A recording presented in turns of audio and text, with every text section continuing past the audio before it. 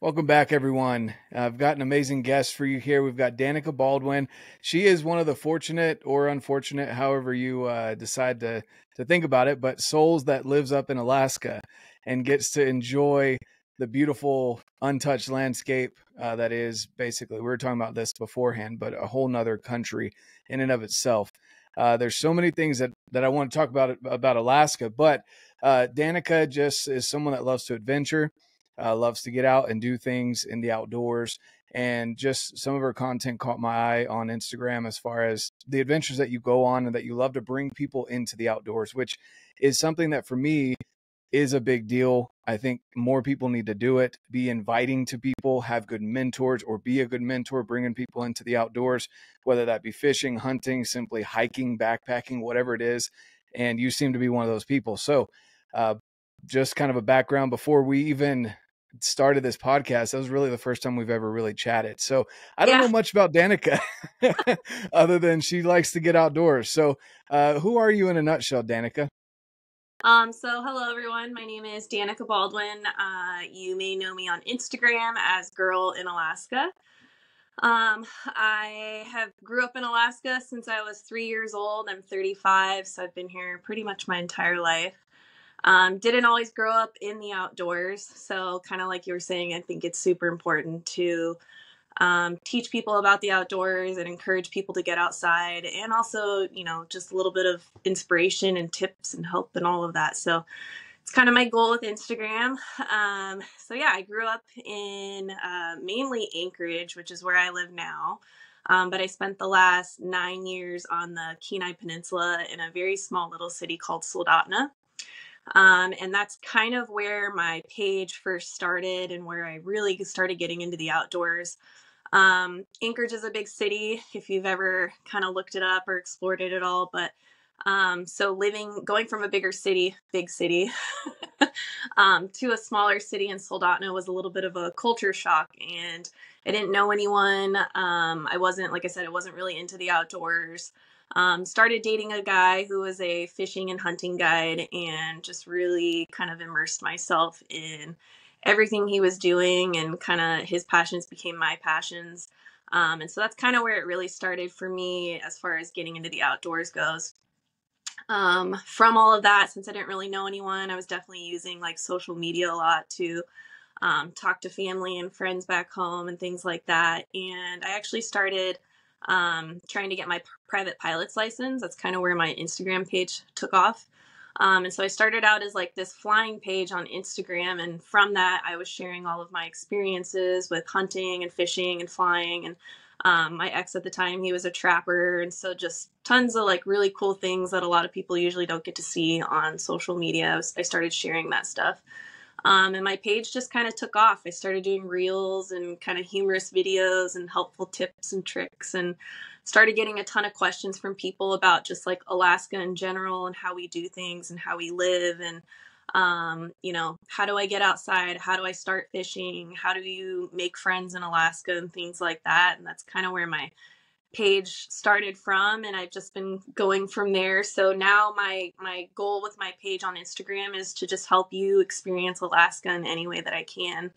I work with a lot of local businesses and tours and Airbnbs and lodges and things like that, where I kind of go in and experience things for other people and give like my honest feedback and review and create content for these companies and kind of bring more brand awareness to their pages. And then in addition to that, I do a little bit of travel planning for people that want to visit the state. So I had a bunch of people reach out, you know, how do we get to Alaska? I don't even know where to start. And that's kind of where my travel planning business started. And then also I just started hosting group trips last year. I started with a all women's trip where I took a group of 7 women around Alaska for a week. And we just did all the fun, like cool winter bucket list Alaska items that you can think of. I took everyone dog sledding and ice fishing and to an outdoor spa. And we went winter king salmon fishing and just did all kinds of like fun stuff. So I did a couple trips last year. And that's kind of everything I do right now in a nutshell. That's a big nutshell. Exactly. No, that's hilarious.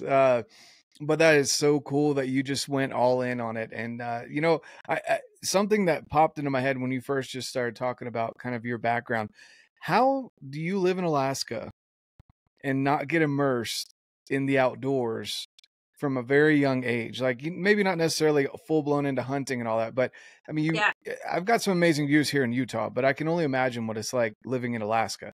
So yeah. how did that not happen? So my parents grew up in California. They were beach bums. Their parents didn't expose them to anything like that either. Mm, And they weren't hikers or hunters or anything like that. When we first moved to Alaska, we moved to a really small town called Hope. And, my dad tried to get into fishing and things like that, and kind of learning from the locals. Um, Alaska, there's a lot of kind people in Alaska, but there's also some people that, don't want to give away their secrets or where their fishing holes are at or things like that. And it's definitely gotten more like that now. But back then, like, I think my parents just didn't really know how to get into it. And it wasn't a thing where like everyone was on social media and teaching and encouraging people to do stuff. You just literally had to ask your neighbor or the person, mm, people that lived on your street. And so my parents just never really got into it, I guess. I wasn't really exposed to it growing up. And then my parents divorced at a young age, and my mom was a single mom and just working two jobs and things like that. I think she just never got into outdoor hobbies. And so, um, my sister and we never really, we didn't even get into like sports or anything like that. mm. Just my mom at the time couldn't afford it. And so, yeah, that was our story growing up. But I definitely have a ton of friends that live here and were born and raised here. And they've been hunting from a young age or hiking or doing stuff in the outdoors. So kind of just depends on where you came from, I guess. Yeah, no, 100%. I can definitely understand that. And it makes sense. I mean, I say the same thing about here in Utah. There's people that live their whole lives here in Utah and never really get in the outdoors, which blows my Yeah. mind because you drive 10 minutes and there's so many different trailheads that you could go to, and Yeah. most of them are kid friendly. But people get wrapped up in what they have to do. In your mom's Yeah. case, where she had to take care of you kids, and she understood that was her responsibility. It can be Hmm. hard to want to step away from, what you have to do Yeah. and get out and do that. So I can see that. It just Hmm. still, it blows my mind. Like people think Yeah. Alaska, you think cabins, hunting, fishing, Right. and big mountains, Yeah. and big bears and big everything else. Yep. I think too, there's that intimidation factor here too, that if you don't know what you're doing, and, there are bear and moose that you have to look out for Mm, when you go do outdoorsy things here, and be really aware of your surroundings and things like that.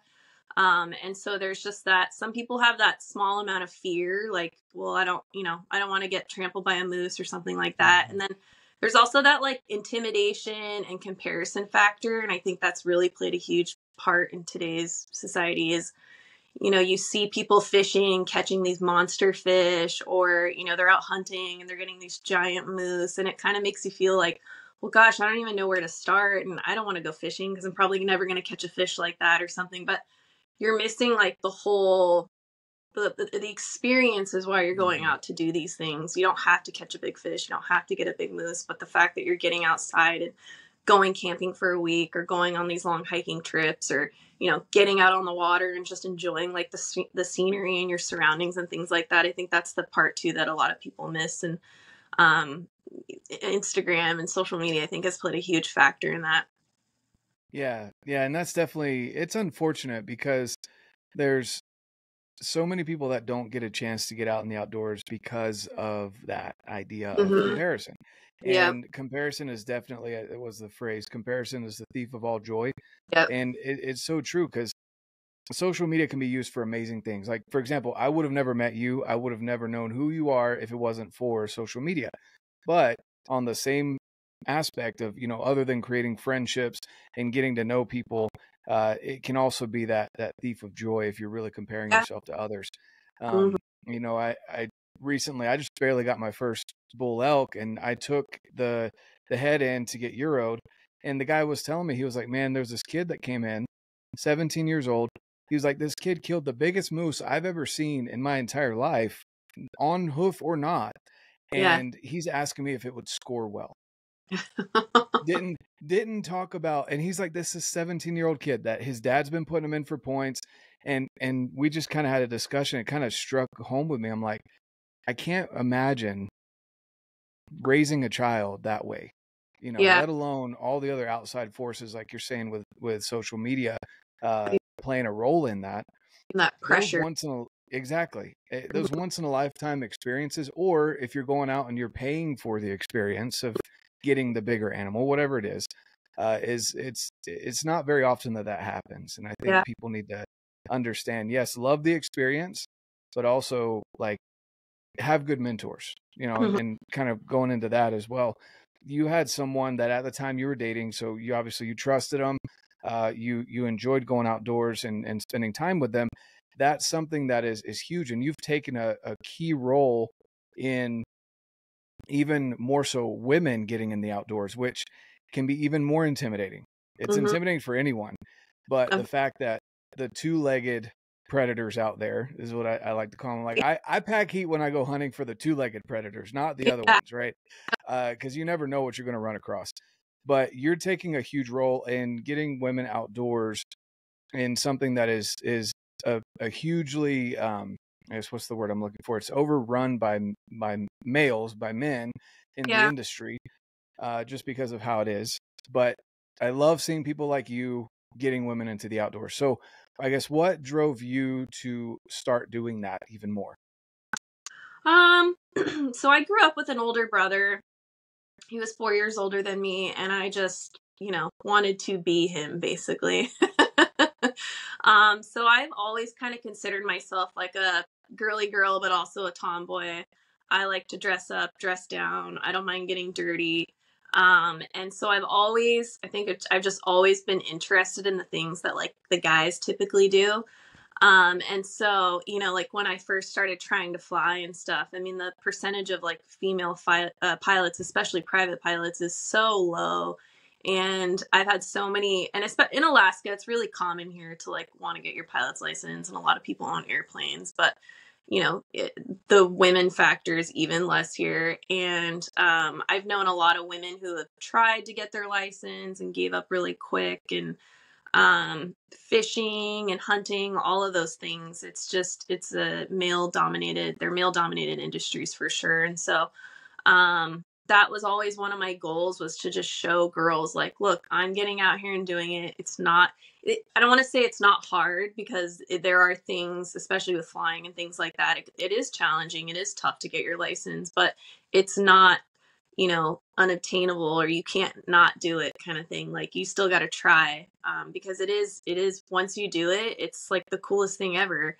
And so, yeah, that's always been my thing, is just trying to encourage women and inspire women to like get out and try the things that the guys do. And that really, when you get messages like that from women that are like, oh my gosh, this is so cool, I want to try this, or how do I do this, or how do I get started, those are like the best messages for me, where I can kind of spill my knowledge and spill like, how I did it, because I didn't, everything that I did, it wasn't just this like walk in the park either. I mean, I went through my challenges and my struggles, especially with flying. There was a period where I was like, I don't think I can do this. It's really hard. I was trying to land an airplane by myself. I was like, I'm going to kill myself. But it just like, I kept trying, and one day it just like clicked. And when it did, I just took off, and I got my license. And so you really just have to, like I said, like not compare yourself to others, not compare your journey to everyone else, and just get out there and try it. Especially us women. So yeah, I love encouraging women to get outside. It's definitely my thing.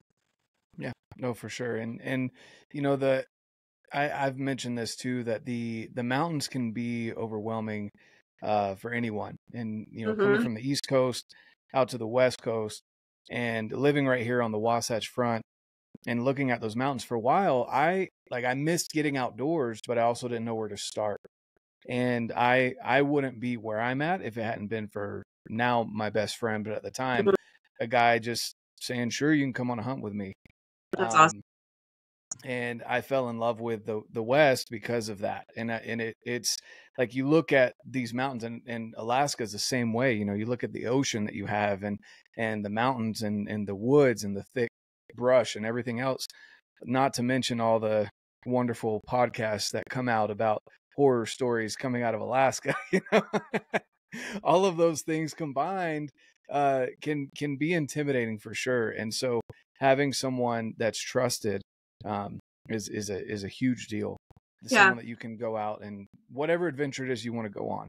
Mhm. Flying is something that I like my feet on the ground. So I personally don't even know if I'm ever going to go and do that. My son's he's got his commercial license, Okay. and so he just barely got that. And I still haven't gone up and flown with him because I haven't it's just, either. That's okay. yeah, exactly. But no, that's really awesome. To be just frank about it, it's something that is lacking because you don't have to give up your favorite honey holes and all these other things to still be helpful Yeah. in encouraging other people to get outdoors. Yeah. And I personally don't understand the population that gets upset about adult onset hunters, fishermen. I'm sure the same way, clogging up their fishing holes, things like that. Yeah. And I don't understand that because it's the people that are being drawn to the outdoors that are going to continue to help with conservation, to Mhm. push for the efforts to keep our rights, you know, as hunters, fishermen, outdoorsmen. Uh, I don't understand that mindset. And from someone like yourself that got into it at a later age as well, you're being a huge force for good in the outdoors that would have never happened if you hadn't taken the leap of faith and trusted someone to take you outdoors, and now you're all in on it, you know? Yeah. Yeah. Yeah. And I would say that is one upside to social media too, is, you can join groups now on Facebook of interest and things like that. And especially here in Alaska, there's a lot of like hiking communities and outdoor women alliances and just things that you can join. Or, you start following a person online and you're like, oh my gosh, we live in the same town. I look like I could be a friend with that person. And then you reach out to them and now you're hanging out. I've honestly, most of my closest friends now I've met on Instagram, and we're like, hey, let's go hiking next weekend. I love to see, I see that you love to hike, or, I've got an open seat on the boat. Are you interested in coming fishing? So that's been a plus for, social media for me and getting to know people and encouraging more people to go outside. And me too, like I've joined a lot of groups and outdoor women groups and things like that I would have never even known existed had it not been for social media. So that's been really nice. And if you are looking to get outside and are looking to, hang out with other women, I would encourage people to do that, is to join those Facebook groups and things like that online. Yeah, no, for sure. What's I guess, give us kind of your first experience in the outdoors that really struck you as, I can do this and I really want to make this a bigger portion of my life. What's your first moment that really clicked with you that you wanted to make this a bigger part of your life? Um, I've had a couple moments, and it's like I had a hiking moment, I've had a fishing moment, and I've had a flying moment. Um, one time I went hiking and I went solo and I brought my own bear spray and all my own, everything. And I went on my own and I was kind of like, okay, I can do this. Cause there was a point in time where I was like, no one wanted to come hiking or everyone was busy. It was kind of when I quit my full-time job to pursue social media online. I was trying to explore a lot and get content and things like that. And just taking that leap of faith and being like, you know what, I'm just going to go on this hike by myself. Like, who cares? I'll go by myself. I'll make sure I have everything that I need. And if something happens, so be it. But like, I took all the necessary precautions, but I'm also like not going to let it stop me from going out because no one else wants to go with me. So just learning to like adventure on my own was a huge thing. And then fishing one time, I went with just me and a girlfriend, and it was just, we had a blast. Like, we're tying all our own knots. We got bait. We went out at midnight when the river opened, and we caught I don't know, 3 sockeye salmon each and filleted them on our own. And it was just our, my first time fishing by myself with a girlfriend. And that was really like empowering, just knowing that like we could do that on our own. This was after I stopped dating the fishing guide. So I was like, see, I can do this without him. There you go. Yeah. So yeah, I've had a couple like aha moments where I'm like, you got this. You can do this on your own. Perfect. No, that's awesome. Yeah, it's good to have a culmination of all of them. It's not just one particular event, but that's really cool. And it is good to see like when your mentor per se, in this instance wasn't there and you still did it and did it well. You're like, oh, okay, all right. And Yeah. you and keep those friendships. Oh, go ahead. Well, I was gonna say, maybe, we might have not filleted that fish perfectly, or, you know what I mean? Like little things, but the whole point of everything was getting out and going out and experiencing it and doing it on our own. And we did it and we accomplished it, and it made us feel good. So yeah, it might have not been perfect. And since then, I mean, that girlfriend and I, we go fishing all the time by ourselves now. And it's just like second nature to us, like what we do now. So that's awesome. That's awesome. So I didn't dive into this enough. Do you do hunting as well, or is it mainly fishing, backpacking, and adventure style? I would say hunting. I mean, I've gone on several hunting trips. I've shot a moose before, shot some like smaller game, but out of everything, that's probably what I don't want to say what I least know about, because I do know quite a bit about hunting, but it's something that I probably wouldn't do on my own just yet. So yeah, I'm definitely more into like fishing on my own and hiking, exploring, and I've kind of made it my mission in the last few years to, we were talking about this before we started, but really like exploring Alaska and seeing different parts of Alaska, because Alaska is such a huge state. A lot of people, they stay in their bubble and they don't really get out and see all of Alaska. And so that's really what I'm trying to do right now too, is see different parts of Alaska and go to different cities and experience what it's like, to be in those places, because they're all so different. You would think that everywhere in Alaska looks the same and is the same, but it's not. There's different scenery and different things to do and stuff like that. So more so on the like exploring and adventuring side than hunting, I would say right now on my own. Oh, that's awesome. Yeah, and I can definitely understand that. One, packing out a moose, an Alaskan moose, is that would definitely be something you don't want to do by yourself. However, so the guy that I'm currently dating, he's a big bow hunter. So I just got my first compound bow. It actually just came in last week. And so I'm excited to kind of learn more about bow hunting and get into that. We're going to go to Arizona in January and do a mule deer hunt. So that'll be my next big hunting adventure. Not in Alaska though. Yeah, no, that's awesome. So, so you're gonna start a page girl in Arizona? No, okay. Yeah.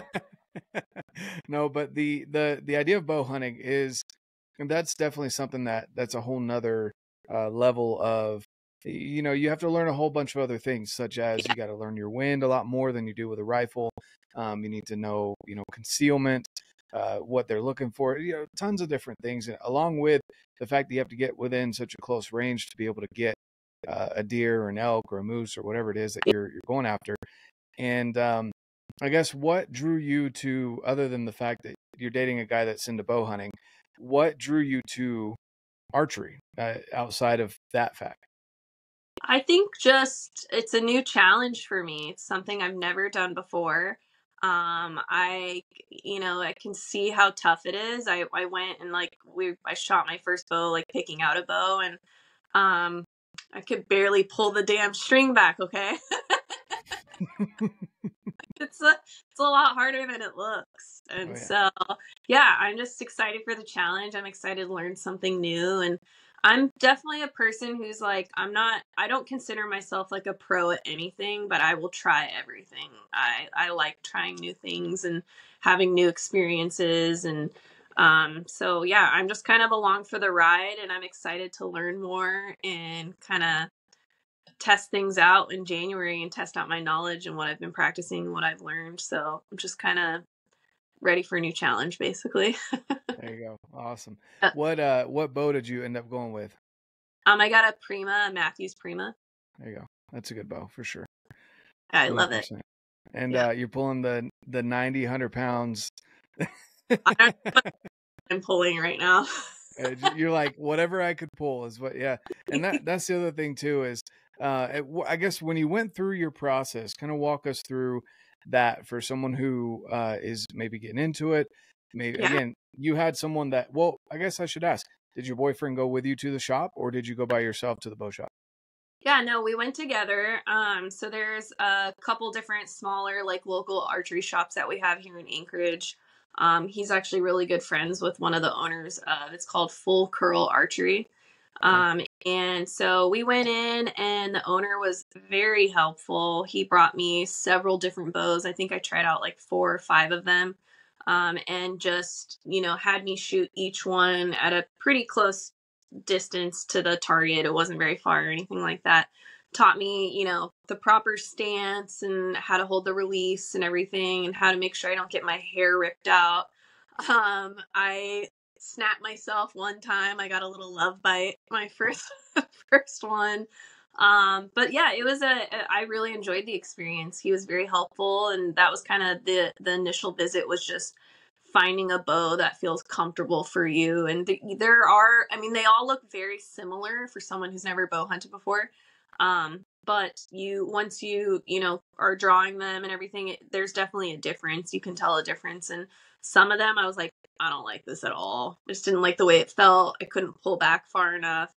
So that was good. I highly recommend, if you are going to buy a bow, like, go in, try them out, feel the weight, draw each one. And, that was huge. I'm glad that I went and did that. And then we ordered it because they didn't have the color I wanted. So it took like 4 weeks to come in. And then tomorrow we're actually going to go in and get it all set up, and I'll practice shooting it again, and maybe get a case for it and all the other little accessories that come with bow hunting.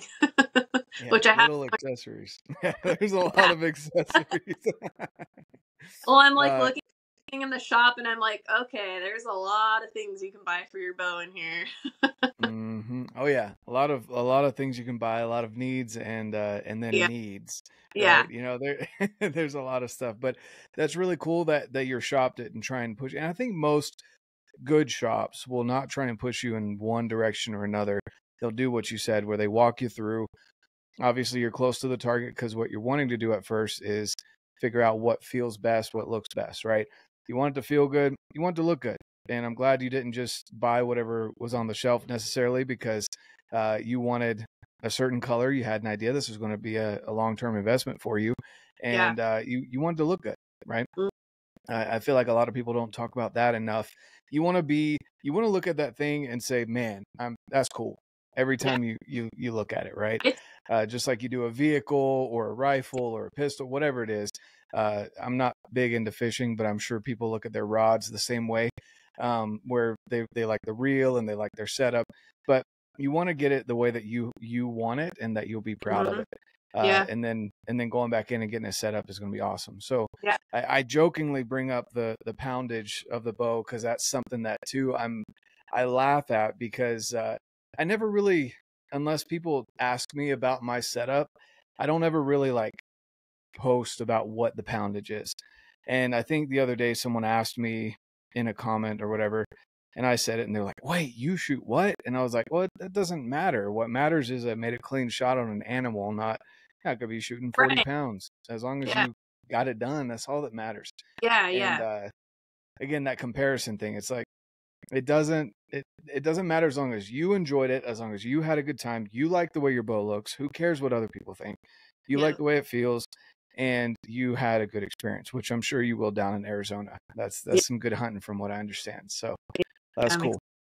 And it's a big investment too. So like you said, making sure that you get what you want too. If you're gonna, I plan on using that for a long time, and so just making sure that I get the right thing. And one thing that we preach really big about too in Alaska is like having good gear. Don't cheap out on your gear when it comes to anything like hunting, fishing, hiking, any of that stuff, because it's the weather here can really take a toll on your gear as well. And so just making sure that you are investing in good gear is huge here. And it's something that we live by. So Yeah, exactly. And testing it as best as you can. Obviously, you can't test it in every single environment. I'd say Alaska has a good range of environments that you can test it in. But, yeah. you know, there's a video out that it was up in Alaska. They were brown bear hunting with a rifle, and they spent some good money on this rifle, but they hadn't tested it in this like sub-freezing temperatures. Mm-hmm. And because it was a custom rifle, it was fitted super tight. And so when they fired the first shot, which they had it was an amazing shot, but this brown bear, I think he measured out over 10 feet, and big old animal. And they couldn't chamber another round because the combustion of the round going off created that expansion, and then it froze, and they couldn't eject the round and put a new one in.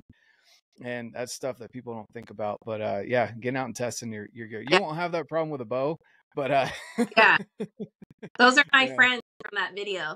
Okay. Yeah, so you know which one I'm talking about. Yeah, the Grenda. Oh my goodness. That that just every time I think about it just gives me goosebumps. Yeah, because and people that don't know about this video, I've chatted with Stuck in the Rut. I can't remember his name, but on social media, it's Stuck in the Rut. And isn't it his like brother-in-law or something like that? Sister, brother-in-law? Yeah, Adam and Tana live here in Alaska. Yeah, and so they went out and they were going brown bear hunting.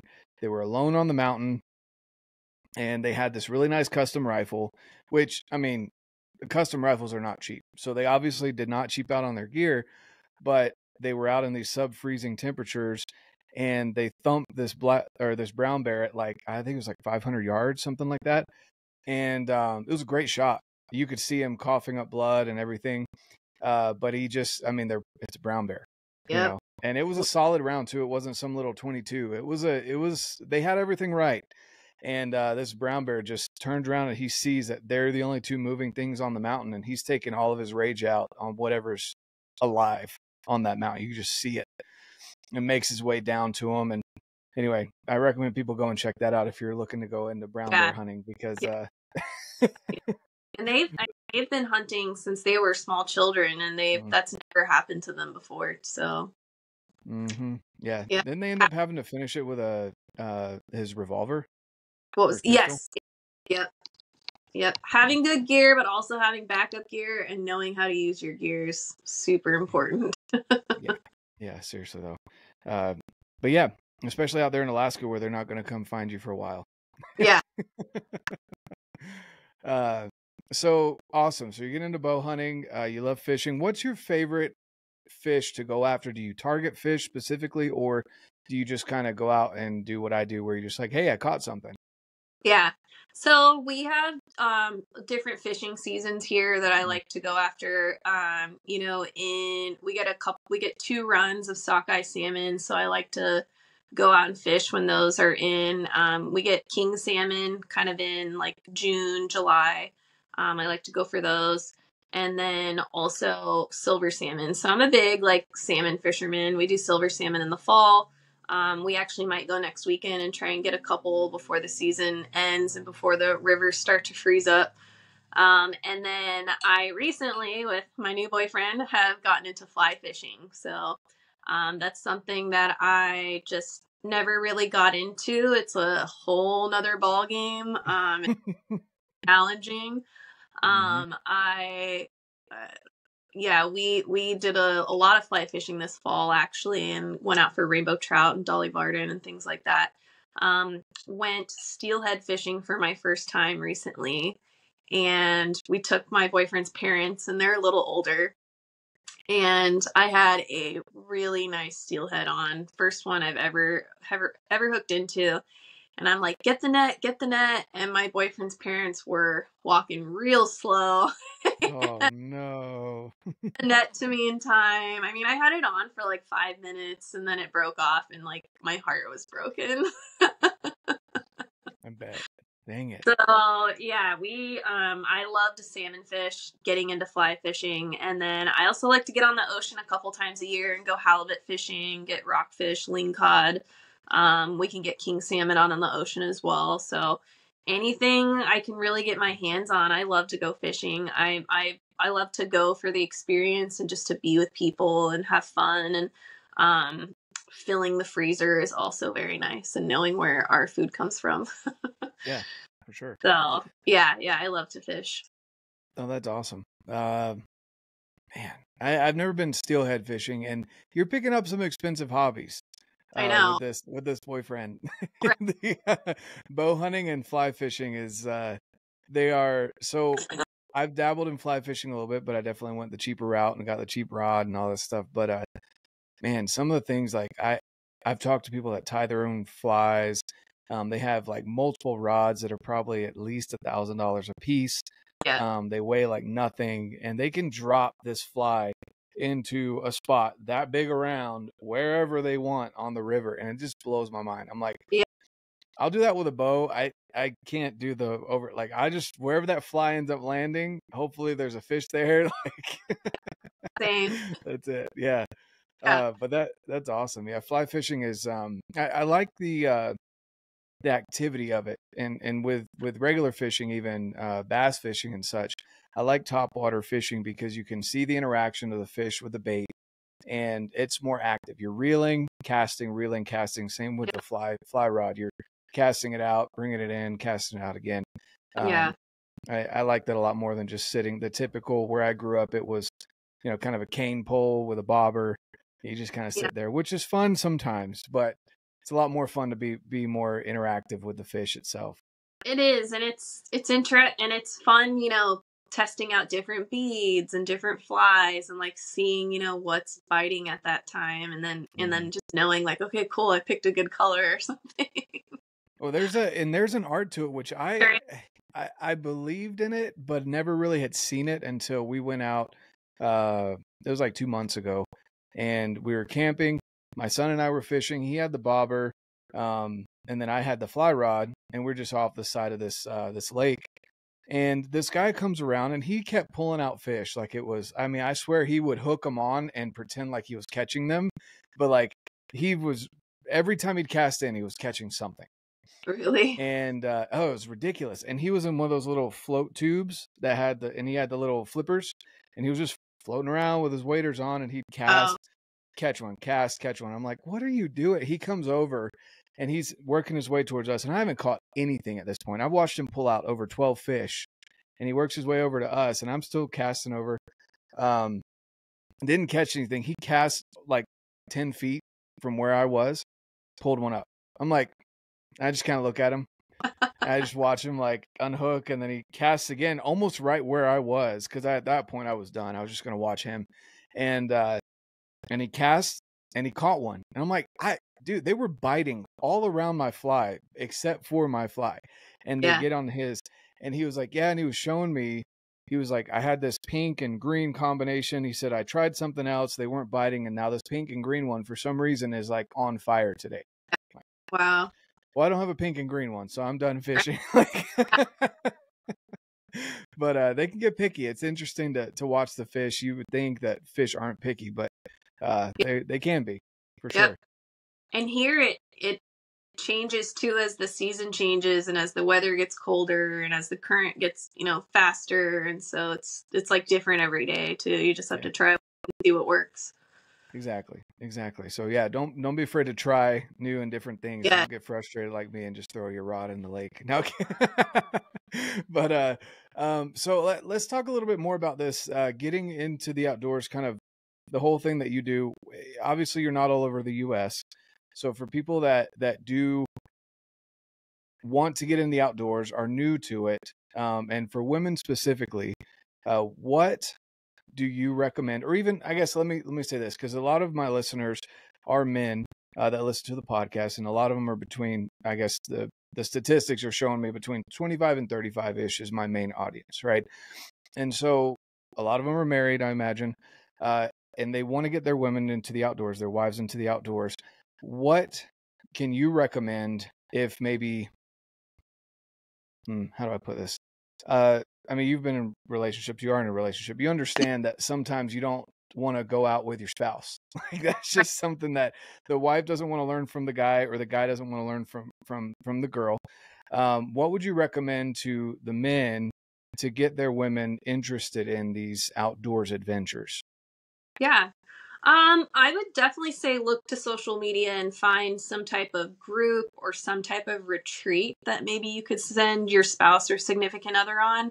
I mean, how many like fun hunting trips and fishing trips do you guys usually go on a year? And the women, you know, may or may not necessarily always join you, or maybe they're not going out on their own female hunting trips or things like that. But, you know, one thing that I did too when I got out of that relationship with the hunting and fishing guide, there was a point where I got a little scared, like, how am I going to do this stuff on my own or without him? And so I took it upon myself to join a couple different things. So I went on it was a women's wilderness outdoor retreat. And we went for a week and got dropped off in remote Alaska and Katmai National Park. And we camped and, you know, fished and did a little bit of like outdoor, like wilderness survival training and things like that. We did this long hike together, and it was me and a couple other girls from Alaska, but the majority of the people were not from Alaska.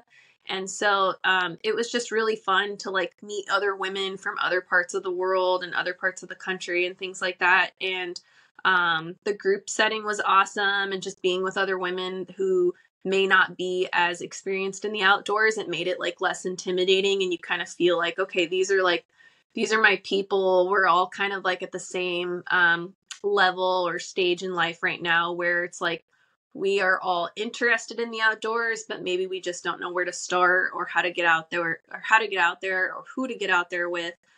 So doing something like that, like a fun outdoor women's retreat or a women's hunt or something like that, would be really cool that you could send your spouse or, you know, your significant other on. And then, like I said, just joining those Facebook groups is really important. Look for those groups that are in your specific area. I'm sure there's some type of, you know, women's group everywhere at this point where everyone lives, some type of group online that you could join or get more involved in. And then I also, in addition to the outdoor women's retreat that I went on, I signed up for a female hunt in Hawaii. It was for axis deer. And unfortunately, I didn't get to go on that hunt. I ended up having to have hip surgery. This was last winter. But all the women that did go on it, I mean, it just looked like a blast, and it was a all girls hunt, and they each got a axis deer. So, you know, it costs money, but you're really like investing in yourself when you do something like that. And it's totally worth every penny. The thing that I went on, the women's wilderness retreat, it was truly like life changing. I do really honestly think that. And, I learned a lot on that trip. So, doing something like that and just really investing in yourself and putting in the time and the money to do something like that is huge. Yeah, no, I definitely agree with that. And unfortunately, not every woman's going to be interested in the outdoors. So also to the men out there, don't get frustrated if your wife doesn't want to do any of those things. But I do want to say, and this is something I'm constantly working on getting better at myself, but when your wife or your girlfriend or whoever brings up a specific something that they're interested in, at least, even if you're not interested in it, at least pretend that you're interested in it. Hear them out. Yeah, Mm-hmm. totally. Yeah, because there's things that, like, for example, my wife, she'll bring up a trip that she wants to go on. I'm like, go for it. Like, I don't even ask details until after I've said go do it, because yeah. Us as you know, I know me personally, I'm like, okay, I kind of want to know, like, it's interesting because I'm like, I want to know all about this trip to make sure that you're safe, or you and our daughters that you're taking are safe. And that's not really what the girlfriend or wife wants to hear. They just want to know that you are supporting them. Yeah. And then, of course, the other conversation can come about. But like, my wife went to Peru on a sister's trip. I still haven't been to Peru, but guess what? Her going to Peru let me go on my elk trips, you know. Like, so there's definitely those trade-offs. But I highly recommend that people do what Danika is saying and go out and find what your wife's passionate about. And if you want her to get into the outdoors, find ways to make it enjoyable for her. Maybe she doesn't want to go on these big adventures, but even just going camping. I know certain things about my wife. She won't go camping in certain areas because of certain things. I don't even push the issue, you know? Yep. So there's just things like that just to pay attention for. But do you have any groups specifically that you recommend? Obviously, you've got your own group. So if people want to go up to Alaska and do things like that, do you have trips outside of Alaska that you do? Or like what, I guess, give us a rundown on that. I haven't ever done anything outside of Alaska specifically. That Hawaii hunt was going to be my first kind of outside of Alaska thing. I am totally open though to doing things outside of Alaska. Like like I said, I'm not as experienced in hunting per se, but that's where I would pay money to join a group so that I could still do stuff like that. And feel comfortable and safe in doing it kind of on my own, but also with a group of people. So it just felt safer. So no, I haven't specifically done that, but I'm not opposed to it. And I'm sure later on down the road, I'll be doing something like that. Cool. Awesome. So, and then for people that maybe want to connect with you and get to know, because you're putting together these group trips yourself. So if they do want to go up to Alaska, or even just kind of pick your brain, do you have a site other than Instagram, or would you prefer Instagram? How do you prefer they reach out to you? Yeah. So a lot of what I do can be found on Instagram. I'm specifically on that platform. I don't really use Facebook or TikTok. But I also have a website. It's girlinalaska.com. And I've got usually my group trips are on there and the travel planning help and things like that. And you can send me a DM or send me an email either way. My phone number is on Google. I've got all my info out there. So if you need any help or you have any questions about Alaska specifically, just send me a message. Let me know. I would love to help. I'd love to help you either come to Alaska, or if you live in Alaska, get out there and start exploring on your own. Perfect. No, I love that. And honestly, there's so many, this happens in not just for women, men do the same thing, but there's so many women out there that are grabbing attention through use of, for lack of better words, using their body to get attention in the outdoor space. Yeah. And I will say that you, and there's a couple of other guests that I've had on, you're a very genuine person. And you really enjoy getting outdoors. You're not doing it for the likes. Like you said, you're not on TikTok, really, not on Facebook. You're doing it to help people. You're doing it for your own journey and sharing your own journey, but you're doing it so that you can help other people get outdoors as well, that is huge. Again, that genuineness, it shows. People will sniff out the BS, and when you're genuine, it's just something that stands out, and I think that, you were saying that your brand has grown a lot. And I think that's the reason why, is that people recognize, hey, she genuinely wants people to get outdoors and to get better. You may not, you don't portray yourself as the perfect fisherman or the perfect outdoors woman, but just sharing your journey. And that's a huge deal. And I think that brings a lot of people to you, for sure. Thank you. Yeah, I appreciate that. Yeah. Is there anything else that you want to share with the audience, or anything else you want to say? Nothing that I can think of. I really enjoyed talking with you and talking about the outdoors, and I appreciate you having me on the show. Of course. And good luck with your hunt down in Arizona in January. Yes. I'm not sure when this is going to come out, to be honest with you, but hopefully we'll get to it before January.